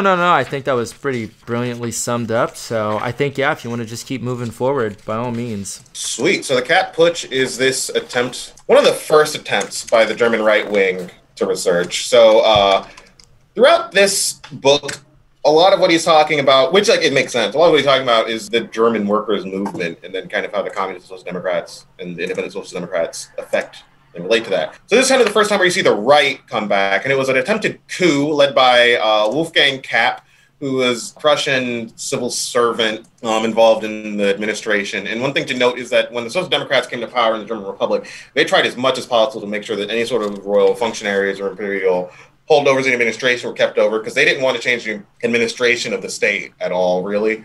That would benefit them. So the context of the Kapp Putsch is after, I said earlier that Versailles had not been signed. Well, we're talking about 1920 now, so Versailles has been signed. Mm-hmm. Versailles being signed really threw German politics into chaos, because they emboldened all of these right-wing parties, which up to now had been entirely discredited because of their support of the war. Like, up to this point, the SPD is really the only power in Germany, as far as I'm concerned. Or not the only power, but, like, they are the biggest, most centralized power. The government runs through them. After this, it's kind of the first challenge. So the German government at the time was in a coalition government with one of the bourgeois parties. So basically, you have this new centralized German army, which exists after the Treaty of Versailles, which reduces German population. An interesting thing, if you ever look at like population tables of Germany in this era, it goes down because of World War I. Then it goes down a lot more, and you're like, wait, the population is growing, but then you lose 5 million people. Where does that happen? Well, that's because like lots of areas like Alsace-Lorraine, some areas of Poland, part of Denmark, they're no longer part of Germany anymore.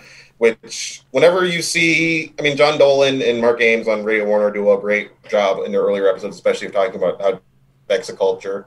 And this is probably like the textbook event of how defeat affects a Western culture, where you just start to see this rise of ultra-nationalism, right-wing opposition to the government. And like, it's really easy for the right wing, because they're not in government. They don't have the say of anything on their hands to pose counter to the SPD, German Democratic Party coalition government.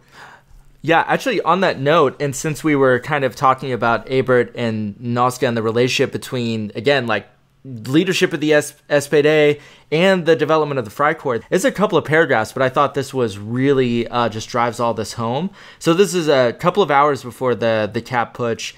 Harman says, only hours before the coup, Noske told a Social Democrat colleague, Kuttner, that he had every confidence that the generals would continue to support the legal government. It is hardly surprising that there was a widespread belief among the military conspirators that once the coup was successful, Noske and Ebert would support or even join a new government. And then we were talking about how they kind of unleashed something that they ended up like, they didn't realize what forces they were like coalescing and unleashing. This is Harman. He says, though they would not go so far as to join the coup, they were powerless to stop it. They had spent 14 months reinstating the state apparatus as a mechanism beyond popular control. Now they found they could not control it themselves. They helped ensure that almost the entire officer corps adhered to monarchistic principles and conservative social ideas. They could hardly rely upon it now to stop a right-wing coup. So for me, that couple of paragraphs there was just a really, deeply tragic and just infuriating, just summary of the effects of what Noske and Ebert actually unleashed. And again, like creating this sort of kernel of what would eventually become the Nazi Party. Yeah.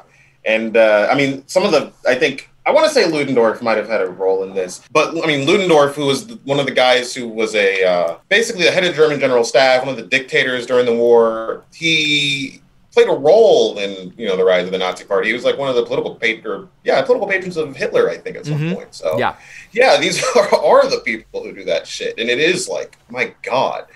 So basically, there's this failed army coup. The army wanted to do a dictatorship just to smash the left wing, because another thing we don't talk about history is that after the Bolshevik Revolution happened in 1917, I think across the world, the right, not even the right, just like all bourgeois political parties and formations just lost their fucking mind. Oh, yeah. For a period, partially forever and partially for a period of time. But that's why you see fascism in Italy, really, because they were the most vocal, hardcore anti-communist. And that's like a very important motivating factor of all of this right-wing fascistic thought. Yep. So it's pretty, like, I think if the Kapp Putsch had, been successful, you would have seen some, like, if not, like, some weird quasi-fascist, like, thing. Probably not as bad as Nazis, but Nazis are a step above in history. Yeah, exactly. Worldness. There was a general strike, even if the coup may have militarily been pretty successful. The KPD and the UPD called out a general strike, which was very successful. It kind of just debilitated all of Germany. I think the railroads stopped running effectively. The army couldn't transport troops. They just had no ability to actually implement power after this coup. And it put the left in a pretty strong position because the right is delegitimized after attempting to seize power outside of the constitution but failing. So the KPD is calling on the SPD, I think, to purge the right wing as much as possible, take them, remove the positions of power in the military, disarm right-wing political formations, censor right-wing press, the usual kind of 1919 revolutionary cocktail, which would have been useful, probably should have done it, but the SPD just refuses to even really. Kapp spends some time in jail. Lutwitz, who was part of this, who's another high-ranking officer, I think he might have spent some time in jail too, but aside from that, nobody really was punished. I mean, the military, the same people were running it afterwards. A lot of the military, as you mentioned, didn't openly support the coup, but didn't do anything to oppose it because they were trying to see how shit would turn out. Yep. So it could have been this point where, the German Revolution maybe puts itself on a path to something close to democracy or stability or not hell. But it didn't because the SPD was still more concerned somehow, after this coup attempt from the right wing, more concerned with the communists than they were with the right wing. Yeah, I'm looking at, was it the Communist Party at this point that basically, Harman is saying, in response to the Kapp Putsch, that meant that they did not attempt to seize power themselves or to insist that the Social Democrats fight around a program for the dictatorship of the proletariat. Instead, they proposed joint action to the Social Democratic leaders around a list of demands which these leaders could hardly refuse if they were serious about resisting the putsch, purging the middle class from the Home Guard, the transformation of the rest of the Home Guard into a workers' army, a takeover of Freikorps barracks and dissolution of the Freikorps, a takeover of all official buildings, and the election of delegates to a workers' council from all the factories. I gather that what Harman is kind of getting at here is that, as opposed to seizing on this momentum of the success of the general strike, instead they kind of just align themselves with the Social Democrats and come up with some sort of compromise, and sort of, it's a huge misstep. It's a huge failure to actually seize the momentum of the moment. And I mean, it seems like that was also, again, even though it was later on in the German Revolution, it was one of those moments where something could have happened, or it could have created this nucleus of what eventually would become, maybe something like we could call a dictatorship of the proletariat, but it was missed for a compromise instead. Yeah, that kind of, the Communist Party even really failing to take the moment has an effect, because it takes us to the next. I don't have this really on the outline. I have the kind of this on the outline. It takes us to March 1921. The UPD is, we've been talking about Comintern. They're trying to decide if they want to join the Comintern. And the Comintern comes with this list of requirements, demands, that says, all right, if you want to join, you have to do this, this, this, this, this, and this. It basically merged with the KPD. So about half did that, and it formed the United Communist Party of Germany, and it was huge. I want to say it had 500,000 members. It was the Communist Party had never been this big before this. It was always a fairly marginal political formation, maybe influential within. I know it was influential with the Berlin shop, or the Berlin metal workers, I want to say. Yeah. Or the radical shop stewards was another group, but they didn't have widespread influence across the working class. And they didn't after the merger, but they had 500,000 members, is a lot more than 50,000 members. So there was this, and he describes in this section kind of all of these developments within the party. The development of an ultra-left current within the party was really pushing for action. He also talks about the left wing of the Communist Party breaks off to form the Communist Workers' Party at this time. I'm not going to pretend to really know a lot about background of why that happened. I know that the Communist Workers' Party plays a role later on in German history. Well, he says that, so this is in April 1920.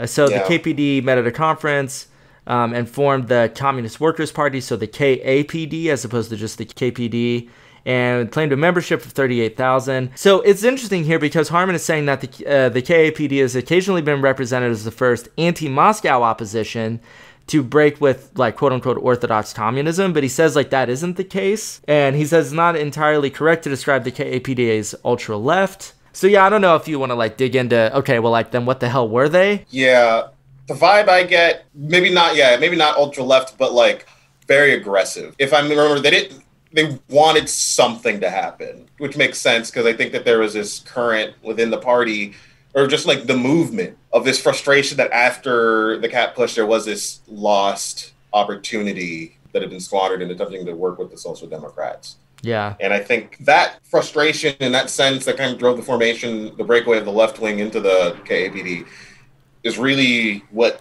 I think the existence of the KAPD starting to potentially flanking the KAPD created this current in the party that wanted to do something. It's interesting, too, because Harman is saying that it seems like there were two kind of currents in the KAPD. So there's one that's from Laufenberg and Wolfheim.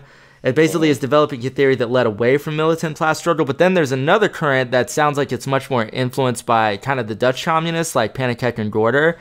That's basically saying like, we got to build up these institutions in civil society to challenge capitalism. So again, it sounds like, yeah, there's just multiple tendencies that are happening all within this this breakaway formation. I mean, which makes sense. I mean, this whole period of time before this, the way that we interact, I think, with all these ideologies was like stultified and codified. Yeah, definitely. So he talks about the March action. My page is almost 200. Not sure where it would be. It's in chapter 10. So towards the beginning of chapter 10.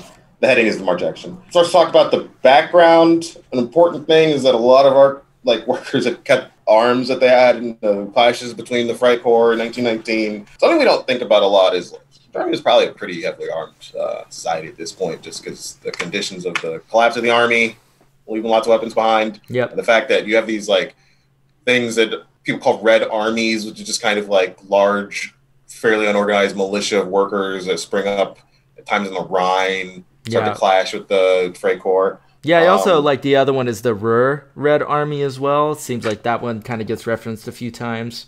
Yeah, that actually might be what I mean I'm trying to reference when I keep saying the Rhine. But yeah, the Ruhr Red Army. And the March action was an attempt, as far as I could tell. I don't think that there was a clear conception in the part of the party of what it was supposed to be. Because it's this pretty classic action you see where people go out on strike, things get pretty heated, people feel like maybe this can be a chance to retake power. And then the leader of the strike enter into negotiations with the central government, which saps all the power. And then, the central government moves in and violently represses everybody, which for the time really sapped the power of the Communist Party. I know a lot of its leadership was in jail after this, lost a lot of members. And the book kind of time warps past 1922 because after the March action, the party was just a ghost of itself, and it took 2 years to get back to anything close to where it was. Yeah, the March action is emphasized, and my main takeaway was that it was really weird, very stupid, not very well thought out. Well, it's weird. I mean, I do think there is an increasing sense of desperation and confusion at this point in the revolution as well. I mean, this is on 204 under the subheading the KPD leadership splits, but I do think this is, just to kind of bring this out and clarify. So Harman says the main thesis running through this book so far has been that the German Revolution was defeated because of the absence of even the nucleus of a cohesive party in November 1918. At each point afterwards, this initial lack plagued the movement, preventing any coherent direction being given to upsurges of revolutionary anger within the working class. And he says that at first sight, the March action doesn't seem to fit into this, but then I think he's basically no, it actually does fit into this. It wasn't organized, it wasn't very well thought out. So I wanted to ask you too, because you mentioned Brandler a little bit ago, and this is also where Brandler and even Bela Kuhn come into play a bit. Just to go back, I did have that start that the main thesis of the book is that the German Revolution defeated because of the absence of even a nucleus of a party. And I think that I think that's true, and also probably some other things are. Yeah, so when he's talking about Brandler and the theory of the offensive. Yeah, that's what I was thinking. I thought that might be interesting to touch on, at least for a moment, of the influence, or I guess the effect of what the theory of the offensive was. Yeah, as far as I can tell, the theory of the offensive is that because the bourgeois state was not fully recovered from kind of the crisis years, that the communists and the workers ought to adopt a strategy of offensive action, which I think kind of probably plays into that current you're talking about the KAPD, which is like building working class institutions, but in such a way that is not like defensive as you would have seen pretty much everywhere up to this point. Yeah, and I mean, Harman is pretty disparaging, I think, to the theory of the offensive, at least in like the context that they were existing in. Yeah, I think so too. I mean, this is where he says that this was a doctrine that was propagated by Bukharin and Moscow and accepted to varying degrees by Zinoviev, Bela, Radek, the New German Center, and the Berlin left of Friesland, Fischer, and Maslow. And if there were two figures that I came away with whenever I first read this, of being like, I read into those people now, it was Fischer and Maslow. They were just kind of such prime examples of just like hyper-voluntarist, damn near like wrecker kind of types, and just seemed like they sowed like sectarianism and division and just had this like hardcore stance that just wreaked havoc on any kind of ability to build solidarity across these different factions. Yeah, there are at least one and maybe multiple point where he's talking about Fischer, like, will say one thing and then turn around and criticize it after it fails. Yes. Or she'll, like, make it seem like she'd always been more radical and, in fact, was, like, wavering on certain things. And, they really do seem like, oh, God. With people like that, it's not hard to understand how things went the way that they did. Yeah, and I think that's, like, really important, too, is I think we can balance out talking about these larger structural factors and also just recognizing, the sort of failures or the radical missteps and just damn near subversive kind of shit that people like Fischer and Maslow were doing to actually undermine what potential the working classes actually had. So this is 221. He's giving a little background on them. He says, the two young Berlin-based intellectuals, Ruth Fischer and Arkady Maslow, reveled in the internal sectarianism playing out the banning of centrism. Articulate and energetic, they were able to gather around them many of the new workers who had joined the party from the independents, despite their own lack of anything beyond the crudest grasp of Marxism.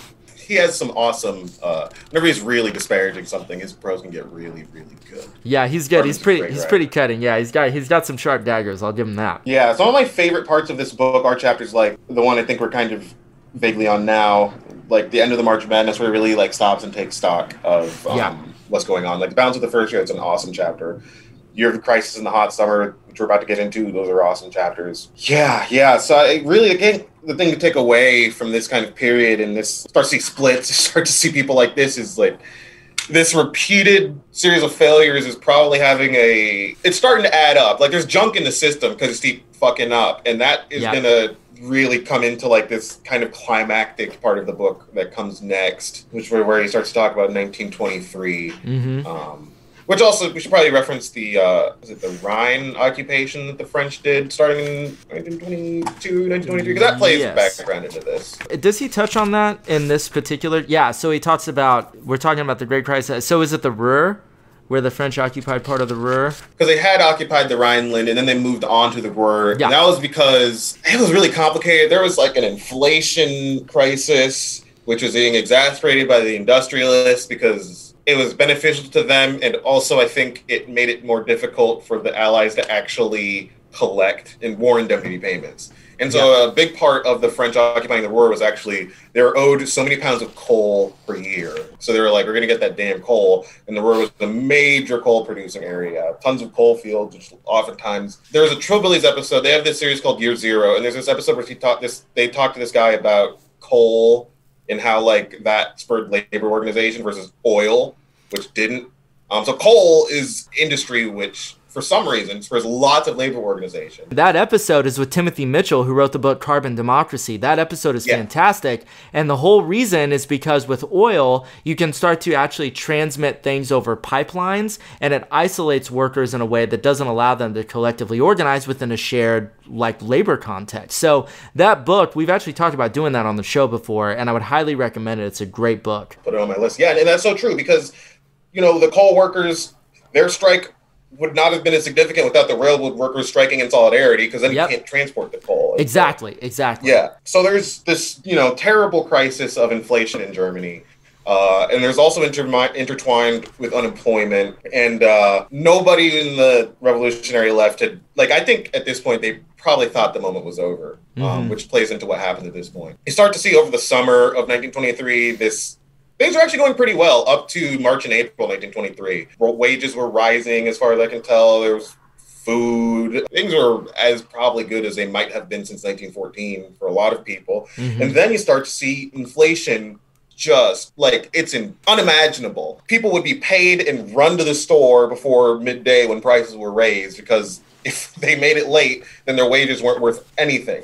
So you start to see a bunch of labor activism around this, like tons of strikes, requisition committees, control committees. It's like Germany gets as crazy as it was in 1919, arguably. So that goes through this summer, just kind of casually going over it, or quickly going over it. And it gets to this point where I have some notes here. Sorry, just to describe how bad it was. Yeah. Cost of living increased 165% between September 13th and September 19th. My God. It took 1 hour's work for a miner to buy one egg. Wages were less than half the subsistence level for a family of 4, down 15 to 20% for pre-war levels. Like, it was so bad. Yeah. You see government after government collapse because of this. Like, there's political instability, there's economic and social instability, and eventually the party and Moscow starts to realize, okay, something here can be taken advantage of, which starts its planning for, you get the sense there was lots of sense of poetry in all this, because they planned a big uprising for October. It was called German October, and I think the parallels were very conscious between the October Revolution in 1917. Harman talks about at this point, the revolutionaries in Russia were in pretty bad shape compared with the beginning of this book. Lenin was dying. Workers, for the most part, were all dead from the Civil War. The party was bureaucratized and becoming more authoritarian. Stalin was consolidating power. For Harman is very bad, very bad. It wasn't good. It's not totally wrong, but which Regrettable Century's doing a roundtable about Stalin. So whenever you're listening to this, go listen to that. Yeah, as we speak, they're doing that right now. So yeah, we're with them in comradely spirit. Yes. I know that, whenever Harman's talking about the origins of this, like, great crisis, so we're talking about the inflation crisis, talking about the situation on the Ruhr, but then we're also going to talk about the nationalist right. So I don't know if you want to jump into that, but there was one small section that I thought was really, really good, and sort of connecting dots between what's happening now and, again, sort of this, at least one element of the kernel of what would eventually become fascism in Germany. Yeah, you start to see, well, for one, the right is actually in power, at least in September, Stresemann government, and then there's the Kuno government. Yeah, so the Kuno government, there were lots of strikes and lots of protests, well, maybe not protests, but, mainly labor-related actions that eventually succeeded in forcing this very right-wing government to resign in 1923. Generally part of this resurgence in the right wing that you see in German politics before that. I think that this is the first time since the revolution that the SPD is not like the leading party in government. Yeah. I mean, I don't know if you had anything specific to say about that kind of rising current. Yeah, well, there's a short paragraph on 235 I thought was interesting, and this might be something to think about in relevance to politics today. Harman says, by 1922, however, disillusion with the Republic had really set in. The right was growing in strength and aggressiveness, and alongside the old conservative right, there had grown a new militant extreme right based on a core of former Freikorps members. These were the men who murdered Erzberger in 1921 and Rathenau in 1922, and who carried out another 351 political assassinations in 4 years.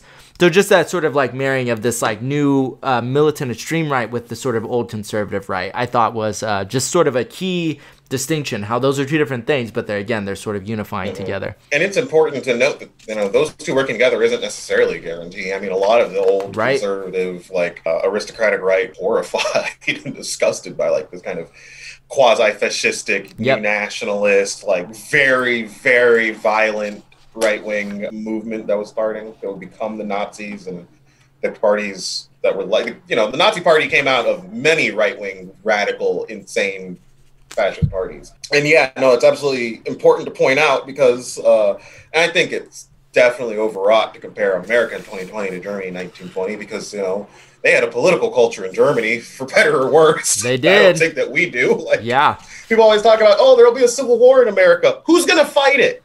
It'll be like, who? It's going to be the right-wing Nazi furries against anarcho-kitties. Against the FBI, yeah. It's like, who's good? I don't know. Yeah, but anyway, I don't want to make the comparison directly, but like you can see, okay, hey, crisis in like capital, yeah, and also just like in the bourgeois liberal state, lots of falling confidence in that. We certainly have that now, but definitely points out a lot of where you go later in this story. So there are these things called the proletarian hundreds, which we never really talked about. They played a role earlier in the book in some of the earlier actions, and they're basically kind of like the Red Armies, like these. They're a little bit better organized, I think, probably like working class militia, kind of represents an armed working class power in the country. They were part of this planning for this uprising in October 1923. They were thought to have a theoretical strength. I'm just going to go into, I wrote a lot down about kind of the preparations for this, which just shows how serious Moscow and Berlin were. Proletarian hundreds had a theoretical strength of 60 to 100,000 members, or at least 60 to 100,000 guns, 800 cells across Germany by the time we get to October. They were just, like, the party spent all of its effort effectively trying to prepare.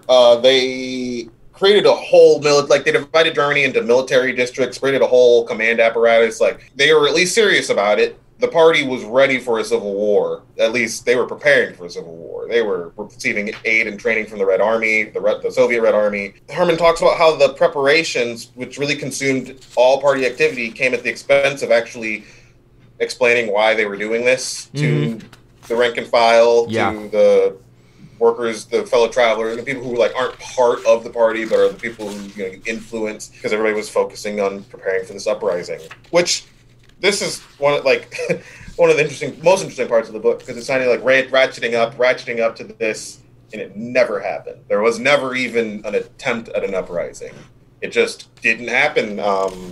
Everybody was terrified of repeating March 1921, which Harman points to as having this really, really traumatic effect on the German party. Which I think is eventually one of his explanations for why the revolution eventually wasn't successful. It's because of that misstep in 21, and the fear of that eventually, paralyzed the party from actually engaging in this uprising. Yeah, I mean, and that's hard to argue that's not true. But also, it's you don't think that they're necessarily wrong, because like I was talking about way at the beginning of this. So I was gaming out, like, say that they launched this abortive rebellion. The French occupy the Ruhr.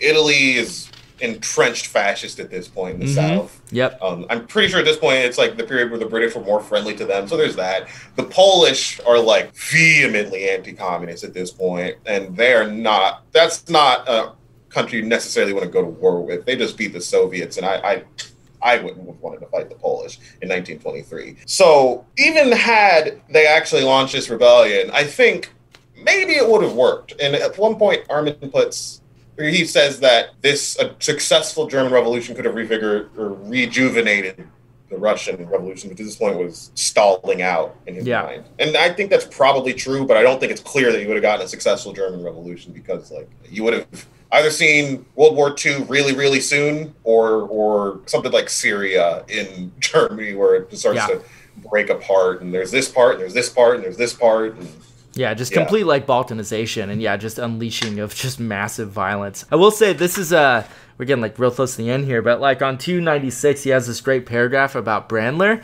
and sort of Brandler's role in all of this. He says Brandler had gotten himself and the German Revolution into an impossible position. He had expected the left Social Democrats to agree to a project that they well knew meant civil war, even if they did not know of the secret communist preparations for it. But the left Social Democrats were, for all their good intentions, still Social Democrats. It's just, I love that. It's such a snarky line. Oh, yeah. They had boundless faith in the possibilities of compromise and were not prepared to abandon these possibilities for a revolutionary gamble, however desperate the situation. They half believed the government's claim that the army was moving in to deal with Bavaria, and they would not abandon that belief until the army itself made continued ignorance of its real aims impossible. After all, they figured they could not yet be certain that there would be no continued role for social democratic politicians. Yeah, and that right there, they were not certain that there'd be no continued role for social democratic politicians. That was the social democratic position up to the end. Exactly. Like, the social democratic leader stood up when Hitler was confirmed as chancellor and said, "You're the legal, lawful government, and we're with you." A lot of them got murdered or thrown in concentration camps. Sure did. We always talk about, like in capitalist realism, kind of talks about like the sense of future has been foreclosed upon. Yeah. Kind of feel like the Social Democrats' idea of future had been foreclosed upon. Their only conception of like what could exist is like this version of status quo where, you know, the liberal bourgeois are in power, but you know, we're making gains, whatever the fuck they're worth. Yeah, I think it's just resigning yourself to, well, let's eke out whatever compromise we can. Let's eke out whatever positions of power we can. Maybe there's still a role for us, and that's it. Yeah, very tragic stuff. Yeah. This whole part of the book, I think, is the most useful. I took a lot of notes. Yeah, it also all came nothing. So the revolutionary movement in Germany kind of collapsed after this, which makes sense. You can only tell people, like, this had been, like, I don't know, the 5th time something like this has happened, where the people are like, okay, we're going to do it, we're going to do it, we're going to do it, and then the party, whatever party it is, whatever political formation just melts away, and the people are left to get... They weren't slaughtered in this case, luckily, but in every other case, the people were left to be slaughtered. Which is, again, makes total sense why there would be such severe hesitation about this, because if it fails, essentially, you're making them incredibly vulnerable to just further repression and violence. Yeah, if they'd done something like this in, like, 1919, before they had this kind of, like... Even because, like, the Spartacist uprising didn't even have this effect on the party. Yep. They were ready to keep going after that. It was March 9th. And I think it's because at least the Spartacus uprising, there was an ethos there. It was like, it was about something. It was in that days right after the November Revolution where it's like, maybe it's still possible. 1921 was just kind of like, all right, we got all this muscle, let's flex it. Whoops. Yeah. All the social democratic ministers resigned from the central government. I put in parentheses their beloved role to play. They were then excluded from government for the next 5 years. Right-wingers attempted the Kapp Putsch, which was led by our little shit Adolf Hitler. Unemployment went up 28%. 42% of workers were on short time. The 8-hour workday was scrapped. Everything that they had even gained back from the end of the war was lost. It gone. Was bad. And it's weird. It's like nothing even happened, but German capital regained... There was this huge crisis we were talking about, and they regained their footing after the crisis and smashed the left. And this whole part of the book, I think, is my favorite, because he goes into, like, the whole end of, what was it, the German October, into the legacy of defeat, which is it's the shortest chapter, but some of the best writing in this book. I would agree. He just, talks about the failure, and this, I think, the 1923 is really the failure of the German Revolution in such a way where after this, there's never anything like this again. There's never an almost, like, this is it. Yeah, there's one paragraph that he has, I think is just absolute. Oh, here you go. Those who believed in capitalism with a human face, in the orderly march towards socialization, in the anchoring of the councils in the Constitution, only ensured that all Europe was subjected to a medieval barbarism armed with the monstrous devices of modern technology. I want to tag another paragraph on here. This is one of my favorite paragraphs in the whole book. He says, Hitler could not have come to power if he had relied just upon stormtroopers. He also depended upon the active collaboration of those forces in German society which had been given a new lease of life by social democrat governments in November to December of 1918 and April 1920. The generals, the top government bureaucrats, the great industrialists, and landed interests. These had dominated all the governments since 1923, with a brief interlude of social democratic rule in 1928 to 1930. So again, just kind of one of those, just devastating paragraphs. I mean, it's a collective ruin of humanity for a while. That's the consequence. Yep, that is the consequence. I think sometimes, like the idea of apocalypse, sometimes there is an apocalypse. Sometimes the world actually does end. Like, it keeps going, but I think in 1945, the world kind of ended. So, like, he's really right, I think, to paint it in those kind of, like, really hardcore terms. Which takes us, I think, to the closing section. The question, like, lessons from the book. I kind of put, like, revolution is always a near-run thing. And that's one thing it really took away. It was, like, it's chaotic, it's near-run, and works out. It's, like, kind of a little random and a little lucky. And that's, happens. That's how the world is. Yeah. It requires you to genuinely understand the conditions under which you're operating and understand the people you claim to be leading. We have to strive to continue to do that in our world because we probably understand our world a lot less than they understood their world. I guess. I understand our world a lot less anyway. I sometimes can say we when I mean me. That's all right. A little projection never hurt anybody. I think you're right, though. I mean, I think if there's anything that studying the history of revolutions has, and I think, listening to things on like Radio War Nerd and just trying to really grapple with this history, not through this like weird mythologized leftist kind of ideology, it's that chance, contingency, randomness, And these seemingly things that don't appear to be inconsequential become massively determinant in some sort of ways. And I think that has to be taken very, very seriously. Anytime anyone talks about, again, like, oh, like we want to wage revolution, it's like, well, how do you think a revolution happens? Where do you think it comes from? What do you think determines whether it's successful or not? And I think, the German Revolution for me, and even a book, even just reading one book on it like this one, I think will divest you of many illusions and also really, I think, give you a very sober and hopefully much more humble idea of like what that word actually means. The part of the book I think that really sunk that in for me was the preparations for this kind of almost abortive revolution. It is just like how serious it felt like. And this is like the German party had just watched the Russian Civil War happen. That was right next door. Yeah. So they were like, oh, okay, we watched that happen. And that was like the most violent, horrifying clusterfuck of an internal conflict you've probably ever seen in human history up to that point. Yeah. And they were like, all right, let's do that here. So for all their faults, they were fucking about that life. They were. You got to give them credit for that. Yeah, more so than I might be.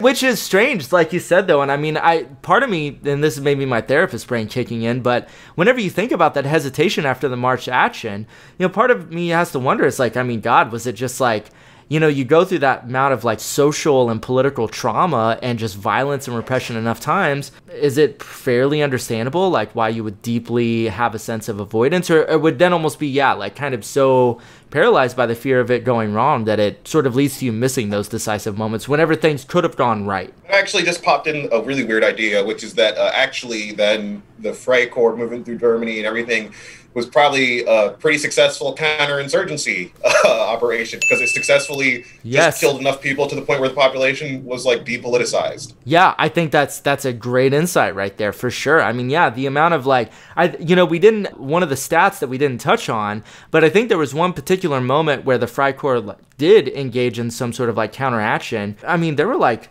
what did it say? It was something like 20,000 people wounded, 2,000 dead. And the disparity of like the communist and socialist groups, their casualties, it was 10-1 towards like the government officials. It's like, of course you're going to be deeply depoliticized. That's the nature of using mass political violence, is to depoliticize a population. Yeah, 100% entirely, Yeah. It raises so many questions that you have to ask yourself if you want to pretend to be or say that you're a revolutionary. And I don't know if any of it necessarily shakes my ultimate convictions, but it certainly makes me wonder. It makes me happy that I'm not in 1920 in Germany. Yeah. I'll tell you what. Well, and I think you do bring up something really important, and this reminds me of what we talked about with Varn on our episodes. It's like, if you're going to talk about being a revolution, it's like, maybe in the end of the day, I still call myself that.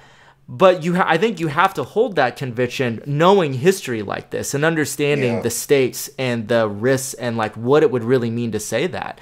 I think like me and CC Don talk about this like pretty often, I think, is that you were mentioning like Syria, right? Like just to understand that like the nature of revolution is catastrophic in its impacts. And I think like at the end of the day, it's like, I would much prefer we don't have to have any situation like that to end capitalism or whatever. But I think it's looking at the history. It's like, well, it's that idea of like, if you ever engage in any sort of like taking of power, you better just automatically assume that the backlash against you, like what happened in Russia, right? Like being invaded by 24 foreign powers and then having a mass civil war on your hands.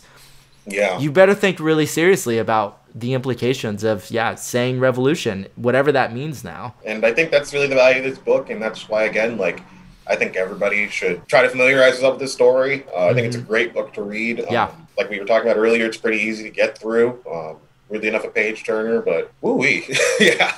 Woo-wee is right. Comrade, I feel like we're coming to a pretty natural close here. I have to tell you, considering the density of this book and the history, I'm fairly blown away with how incredible of a job you just did summarizing all of that. Like, that was pretty astonishing to listen to you do that. I think you've done the Red Library, Gang, and just anyone who's listening to our podcast all over the world. I think you've just done them a really, really amazing service. And I appreciate what the hell you just did. Because again, I think it was pretty astonishing to listen to you do that. Well, hey, thanks. I had a lot of fun. Never podcasted before, but this is pretty crazy. Yeah. Yeah, I mean, I would never guess that. I would be like, pro podcaster. Well, I've been listening to podcasts since I was 12. There you go. There you go. So... I'm going to ask you the inevitable question, right? what would be another book you would want to do? Because I feel like we got to do another book. Well, this is kind of on the same vibe, but and it's like much different, but Fire and Blood, that's a book that like, I think I need to finish that one, and that's an interesting book to talk about. Perfect suggestion. CC Donna's read that. I've had that on my reading list forever, so maybe like all three of us could do that together. I think I think we got to do it. I think that's a perfect choice.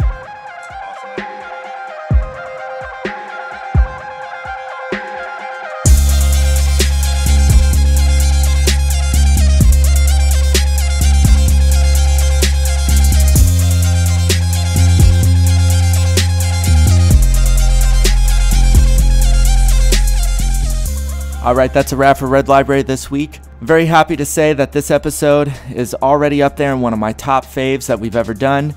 It captures that inspiration that we have referenced on our Guatemala episodes in regards to Radio Warner and how much of an influence their work has been on us. So I always love whenever we get to go back to that kind of vibe, that revolutionary history, to cover a little known topic and hopefully do it with a level of depth and nuance while still being accessible. That's the goal. Just to let everyone know, we're coming up on the end of 2020, this nightmare hellscape of a year, and we're going to be taking a little bit of a break, probably after the first few weeks in December. There'll still be a patron-only episode at the end of December, but we're going to take a little bit of a breather. We've been doing a lot of hard work on the show, a lot of new projects coming up, a lot of things that we're focusing on. Prior to us taking a short break though, we have a lot of really amazing, excellent content coming your way. And if all goes as planned, we're going to cap the year off with a return to real late night philosophy hours with me and CC Alex on Mari Rudy, which has been a long time coming. So until we see you back here next week, same Red Library time, same Red Library place, stay hydrated, stay motivated, stay liberated, try not to be deracinated, keep searching for those lost futures, keep facing the darkness, try not to blink, and remember, your comrades here at Red Library and all over the world, we out here, in solidarity, in spirit. We'll see you back here next week. Peace out, y'all.